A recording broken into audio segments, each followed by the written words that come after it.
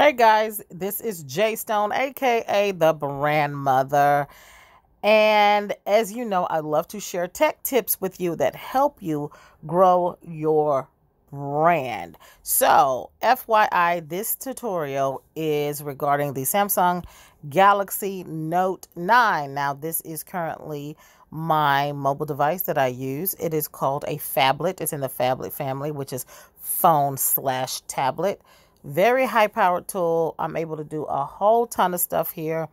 I can 90% of the time leave the house without my laptop because of how powerful this device is. And of course, because apps are great now and a lot of the apps work really well on this platform. Now, I have been rocking with the the Samsung Note series since the 2. It's currently on version 10. This feature works on 9 and 10. But it is not available on 8, the Note 8 or lower. Now, again, this is the Samsung Galaxy Note 9 and 10 feature. So I don't know if it's a feature that's available on the S series or any of the other Samsung family phones. So, that being said, the feature is a screen record, and I think the ability to record your screen is super great because you can share apps, you can show people how to use apps, you can share things that are only visible on your phone. I do want to warn you though, you do want to make sure that there's no sensitive materials, no, colorful photos or, explicit text messages should be on your screens because it will record that information. So now let me show you how to do it. If you see this mouse, I'm actually using my stylus, this little dot. That's what you want to follow through this tutorial to see where I'm going. So I'm actually pulling down the notifications bar. Pulling down the notifications bar. And when I pull it down, you'll see this little divot right here. I want to grab that. Oops. Not select it. I want to grab it and drag it down. And I'm going to do that once more so you can see what happened. I'm going to drag it down. And this gives you all the feature icon shortcuts here that you see. And if you see, look right here to the little three bubbles at the bottom. If you look at the 3 bubbles at the bottom, that means you can slide this sucker to the right. Okay. And as you can see, there are lots of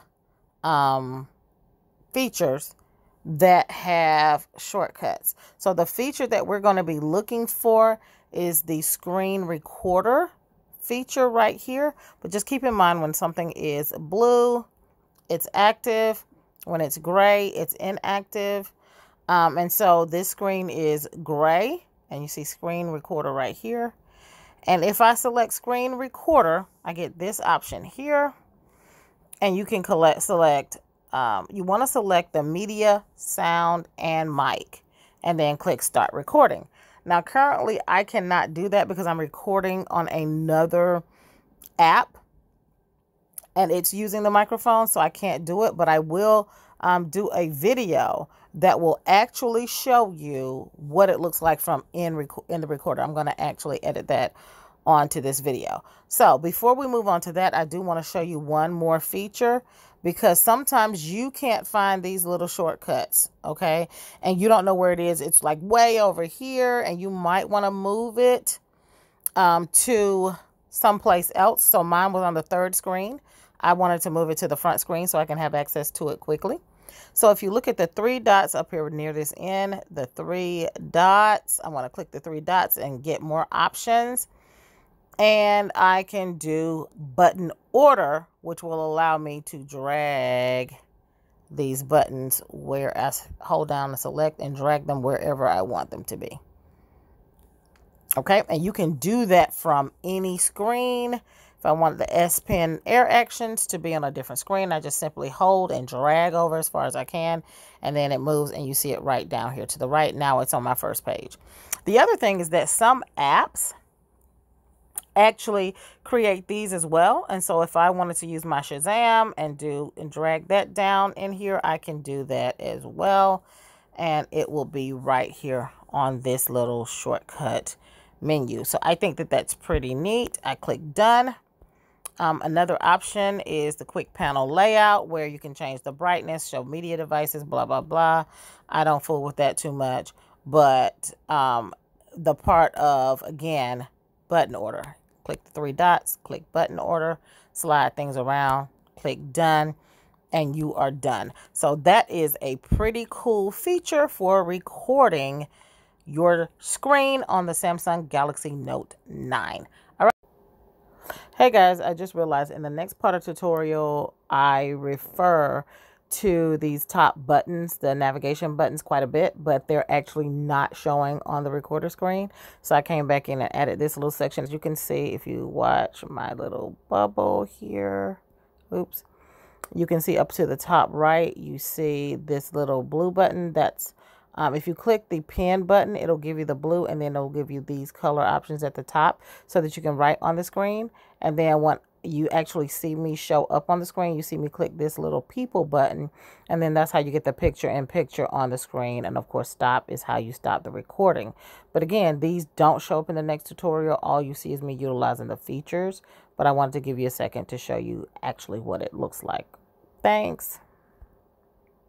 Okay, so now I'm actually recording from inside the recorder feature on the Note 9. And if you look up here to the top right of my screen, you see a few features. You see this little pen divot that allows you to write on the screen, right? You can see that. I'm going to undo that. And then it has this little people icon here, and it allows you to see my face. Hi guys, in the screen. And I think that this is a really cool feature here that we can use to record on the screen. So I had to select and deselect that to keep that from writing on the screen. Just figured that out now. Yay. Okay, and so this is, I think, great if you want to teach someone how to do something in an app or show something on your phone. I think it's a cool feature. And that's it for now. And I'll catch you guys in a minute.